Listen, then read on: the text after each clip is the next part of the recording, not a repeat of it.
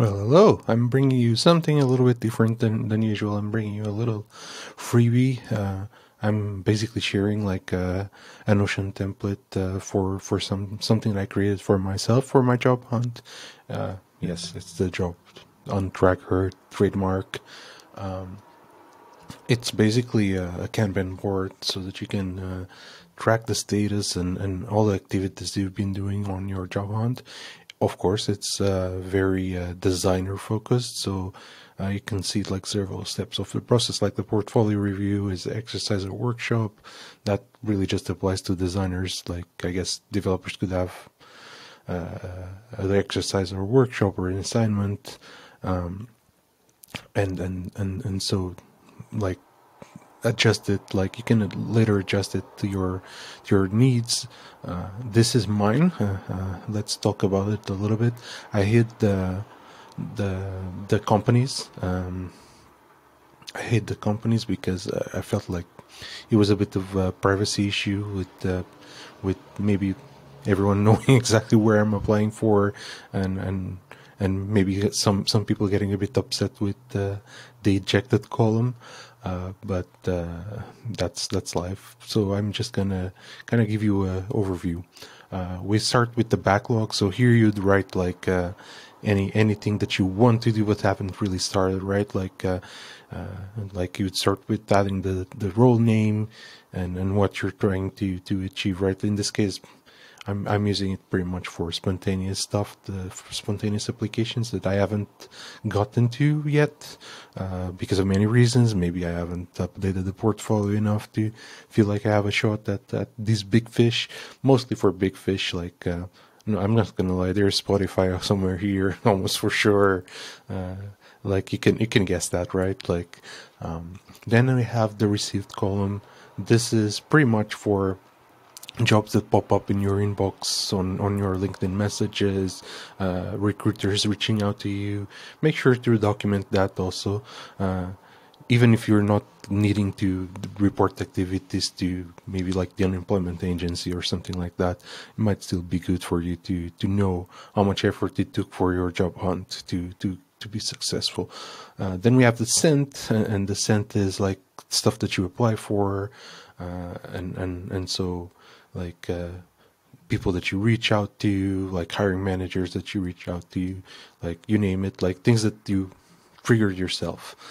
We have the interviewing, should be kind of obvious. Like you should move stuff along like from column to column according to the progress you're doing, according to the status of the process. In this case, like I have three processes that I'm interviewing for. I haven't reached portfolio review on anything yet, for instance, but if you reach that step, this your job, your application card, your role card would come to the portfolio review. Same goes with exercise and workshop, and then hopefully you get to the job offer point. But most of the times you do maybe this. I really don't like this column, but unfortunately it's reality for everyone. So I'm a bit against like working for free and take home assignments. I don't think they really like have a much value. You're not going to be working on a vacuum. You're going to be collaborating with other designers and stakeholders. So it's a bit silly that we still like force this. I think it's due to having like read that that's a good thing on some design or design management books. Like I know several that recommend it. Even though there are some that are at least honest enough to say that I'm not sure if this is so much value, but this is what people do. In the case you don't get to the job offer, you might get rejected. You put it here. Ejected is when you reject the position because you don't think you're a culture fit, or you think it doesn't match what you want to do right now. So eject column, you can see it's a bit full, especially because I've been getting a lot of like roles that really don't match what I'm looking for right now.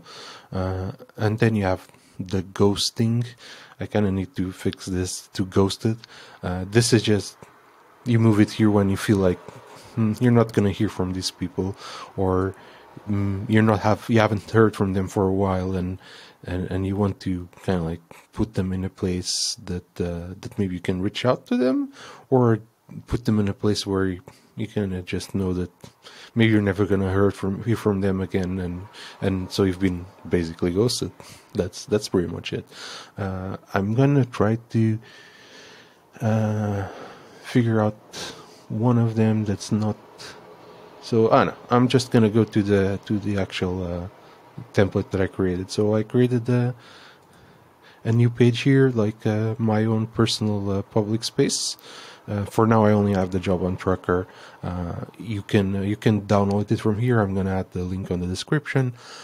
You can always buy me a fika with PayPal. Like, just send me like 50 kroners, $5, whatever. Like, if you like what I gave you, like if you feel it gives you value, just give me some maybe like small amount, significant or symbolic amount. Like, I'm not asking really strongly for it, like, even though I already took a little bit of a rant on this one.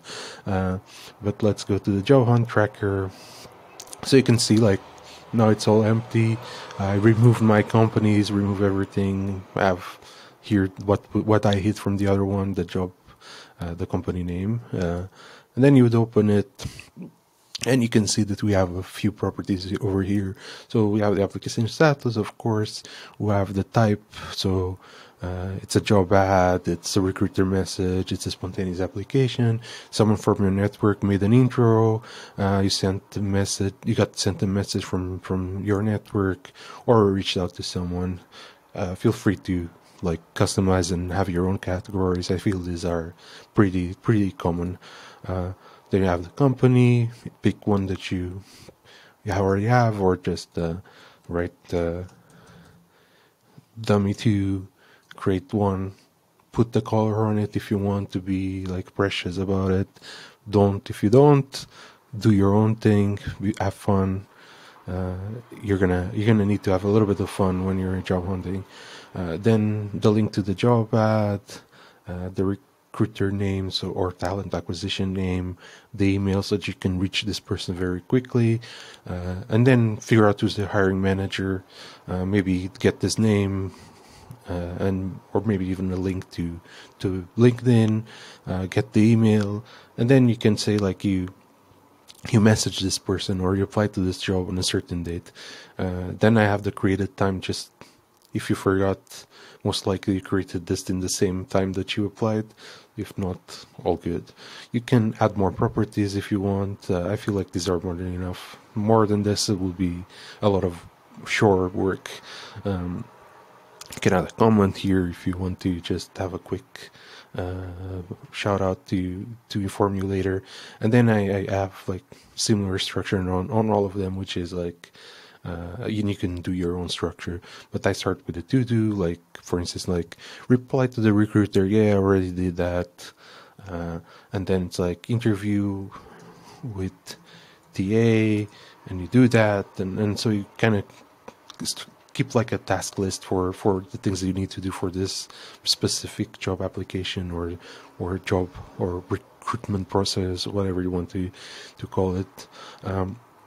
Then when you have interviews, I kind of like create this interview section, and then I create a new page, and then I go, this is not the focus of this video, but like if it's with the talent acquisition, who are you talking to, so that you don't forget the person's name on the interview.